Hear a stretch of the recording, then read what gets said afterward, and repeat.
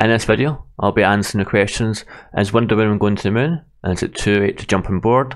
I'd also be sharing a potential big brain move that I've done on the market, but I'm wondering what people think of. So what you can see here first of all is Wonder Woman, it's official, has overtaken the ultra rare Hot Girl. So what this means for me is, even if you weren't lucky enough to get an ultra rare, even if you only end up getting a common on a drop, there's still potential to make some gems and actually be happy with what you got. So a lot of people did get the common, but interestingly, the common still only has about 600 listed in the marketplace, so that's still over 9,000 people are holding on to for the future.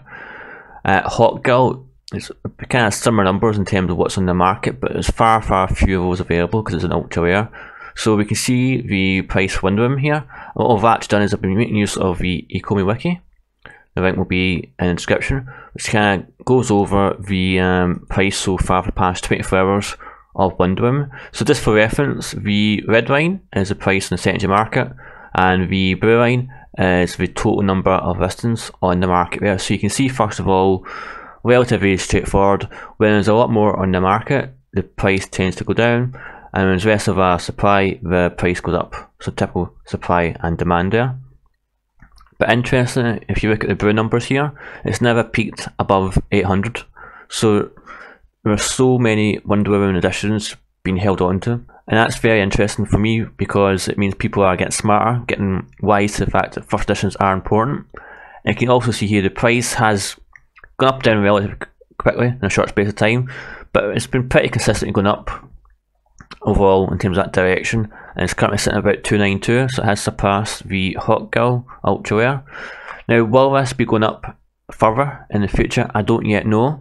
I do believe, this is not financial advice, my opinion, I do believe it will continue to go up for a bit more. I could see it within the next few weeks going to something like 500 potentially, but really it depends on what other people are doing in terms of those who have Wonder Woman and who aren't selling just now. If they keep holding, then I do suspect the price will go up. If we start to see more people trying to capitalise and flip and make some profit on those Wonder Womans, you might see the price start to come down. As more people start to kind of sell, we start trying to undercut each other, and the price might drop. So it's really a difficult place for a lot of people in just now. Do we buy in just now at almost 300 gems with the hopes it'll pick up, or do we wait and see what happens? So this is not financial advice, but looking at the data here, my own personal opinion, if I was thinking about picking up another Wonder Woman, I would wait to have a bit more of a dip first. We notice this kind of pattern of it going up, and then people want to flip and cash in, so they sell, the price goes down, more people buy up, and the same thing happens, that pattern repeating over time of peaks and troughs, but the overall average price keeps going up each time, higher and higher. So I would wait to see a bit more of a dip, maybe even just down to 240, 220, and if you are thinking about buying in it, that might be a good opportunity, and see how it goes from there. But I always do say, do your own research, look at the listings on the market, check ECOMI wiki, and decide for yourself based on what you've learned. Do you think this is the right time to buy or sell or to wait? So moving on, another move I've seen in the marketplace here is, strange enough, the Zombie Hunter Spider-Man #1 first appearance.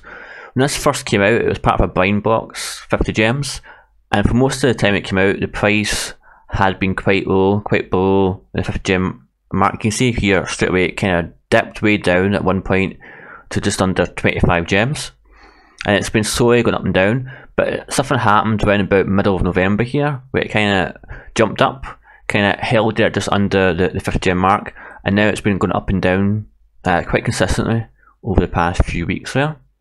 And you can see at the same time as that the price has been up, the actual total number available on the marketplace has dipped down from a high of about 2,000 down to about 1,200 or thereabouts.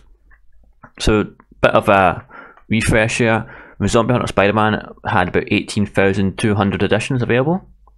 So it had 2,000 editions for sale in the market, and now it's gone down to about 1,200 odds for sale on the market. So that means that people are holding on and people are buying up these Zombie Hunter Spider-Man. And I suspect that might be related to the video I did previously where Marvel Zombies have been announced for its own separate season of shows on Disney+, as well as the fact that Marvel Zombies will be making an appearance in a future season of What If on Disney+.